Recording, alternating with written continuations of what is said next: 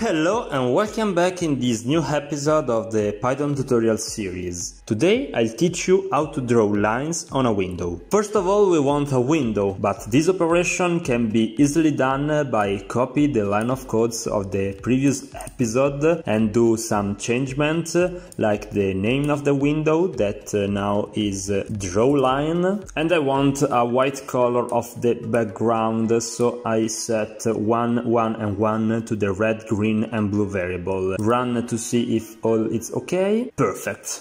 Then we must create the points that delimitate the line. So create the variable points and assign the result of a Pyglet function, pyglet.graphics.vertex.list. Then open parentheses, and the first variable that we must input is the number of points that we want. In this case I want to draw one line, so I need the 2 points and I write the number 2. And then the data. The first data that I want to introduce is the position of the point. The type of this data is a presetted one that is named v3f, that means 3 float for 1 vertices, the x, y and z direction, /stream, so it can be easily modified if I move the lines, and then the real data consisting of 6 elements that describes the position on the first and the second points. The first point is situated in the 0.1, 0.1, 0 position, so the x parameter is 0.1, the y parameter is 0.1 and the z parameter is 0 because we are on a plane. And then the second point is in the position 0.3, 0.5 and 0. For now, the coordinate of the screen variate from -1 to 1. Now we want to color these points, and to do that